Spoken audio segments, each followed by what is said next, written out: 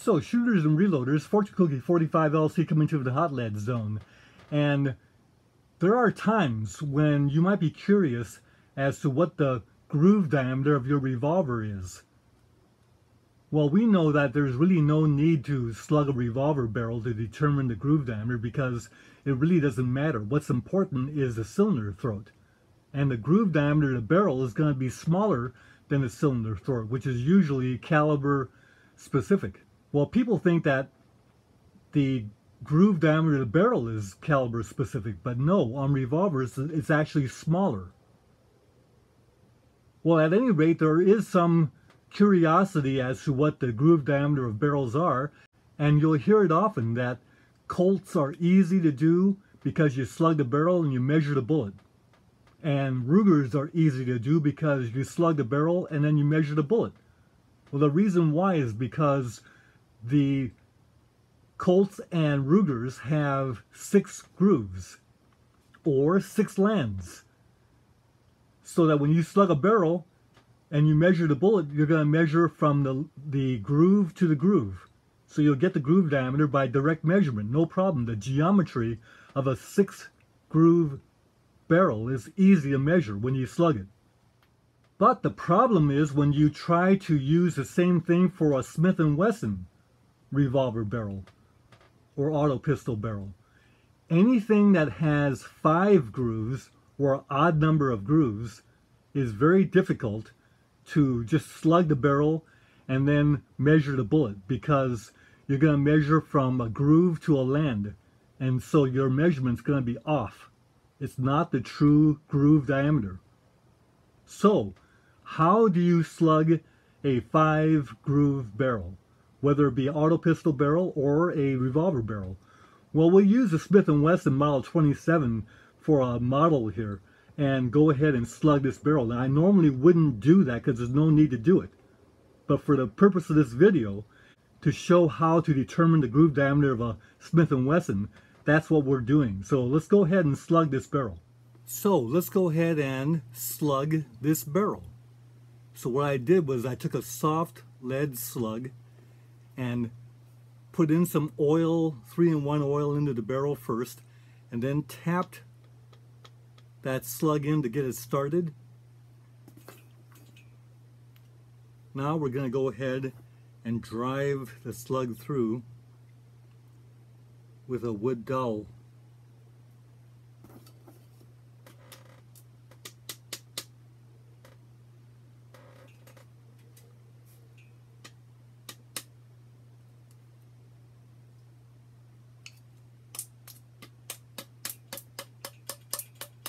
There it goes, it's starting to go through. Now I'm bracing the cylinder on my leg so it doesn't get a lot of shock. Now this wooden dowel, of course, is smaller than the bore diameter.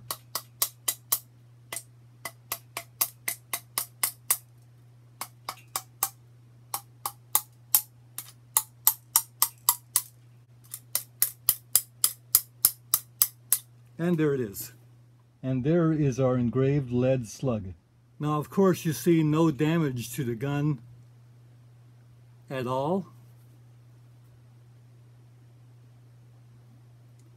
And of course, we made sure it was unloaded before we slugged that barrel. So you see, if you have any questions about slugging a barrel, be sure to look at the videos on that. Now, I didn't use my vise and heavy towel this time, as in my other videos, because that soft lead slug was moving pretty good anyway without the vise. So here's the problem. You got a 5 groove barrel here. These are the grooves. 1 groove, 2 grooves, 3, 4, and 5. If you measure directly, you will measure the biggest dimension, and what you'll get is the corner here to the corner there. And if you look at the geometry, you'll get a bigger reading than what the actual groove diameter is, which is from that point to a point right out here in outer space. So, to give you an idea of what the measurement is when you just try and take a direct measurement, here you go. Take the biggest measurement and you'll get 353. or 3.535. So you'll be looking for bullets that are 3.54 or 3.55, almost like 9mm bullets, thinking that that's what you want to do for cast bullets at 3.54 or 3.55. Well, you'll wind up leading your barrel because that's smaller than your chamber throats. Now, for those of you who notice that there's a little ding on the corner of the bullet there, that's because in handling this slug, I dropped it, but the measurement's being done back here where there's no ding. Now, there are a number of ways that these bullets can be measured. One way a machinist does it is use a V-block, and that's a different technique, requires V-blocks and this kind of thing. And there's other gauges that can be used to measure them, but very special types of gauges. What's one way that we reloaders can measure accurately at home? And here it is. So there's the bullet. And what we do is we take some shim stock and we wrap the shim stock around the bullet. So you see how that's right on the groove diameter? We wrap the shim stock around the bullet, hold it tight so it's right against there, and then we can measure.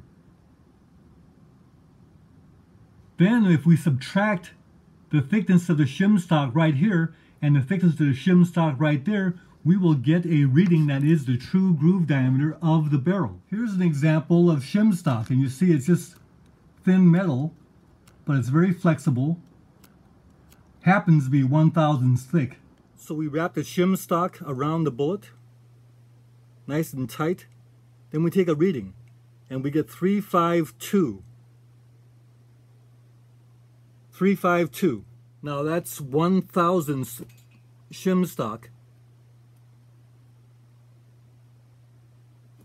So we take the 352, subtract 2 times the shim stock, and you get a groove diameter of 0.350. So shooters and reloaders out there, I guess we've dispelled the myth once again that a 357 Magnum revolver has groove diameter barrel of 357. It just isn't so. The groove diameter of the barrels are smaller than the caliber.